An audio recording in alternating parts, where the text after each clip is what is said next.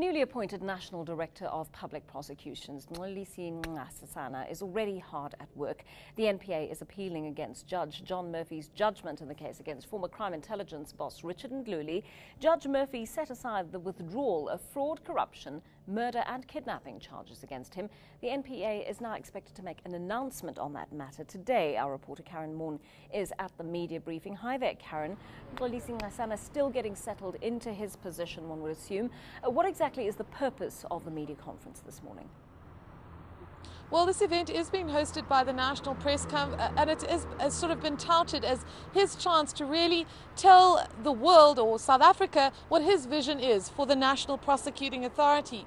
Remember, Joanne, that he has in parliamentary briefings in which he went through the National Prosecuting Authority's annual report, made it clear that the challenge to the NPA is really to rebuild not only its integrity but its credibility, and that question, I think, will be crucial to the answers that he gives today. Just to contextualize this discussion, just take us back to the background of how this Richard Mdluli case was handled by the NPA from the start. Well, Richard Mdluli is a spectre that continues to haunt the NPA, not unlike, of course, that withdrawn corruption case against Jacob Zuma. Intrinsically, what happened with Richard Mdluli was that he was accused of a murder committed in 1999 of his former lover's husband. Of course, the woman in question was the mother of his child. Now, according to information that came out during the inquest of this man, which was fundamentally at the heart of the court challenge here, 7 different witnesses said they'd witnessed Mdluli threatening to kill this man, Opa Ramagibe. Of course, he died in highly suspicious circumstances. He was gunned down, not a single person to date being brought to justice, and very much at one stage the NPA pushing a theory that he had in fact been helped by several other police officers that he had been working with.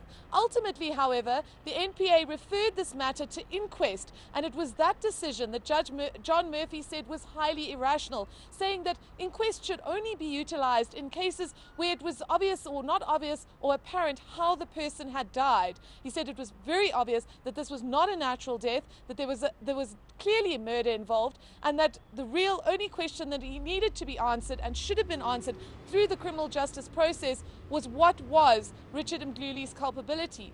The other charges he faces, of course, concern his alleged misuse of special funds available to the Crime Intelligence Unit, which apparently, according to an investigation that was being mounted by now suspended prosecutor Glenys Breitenbach, implicated Mdluli in a number of financial mismanagement and wrongdoing. Of course, Breitenbach insists that she pushed for that prosecution to go ahead, and it was ultimately that pressure that led the NPA to suspend her. And of course, that developing, Joanne, as we well know, into a very ugly and public row. So really, Mdluli walking into what could be best be described as a massive and chaotic environment. He's really going to have to show huge, strong leadership and a clear sense of what he wants to do here if he has any hope of restoring this institution's integrity.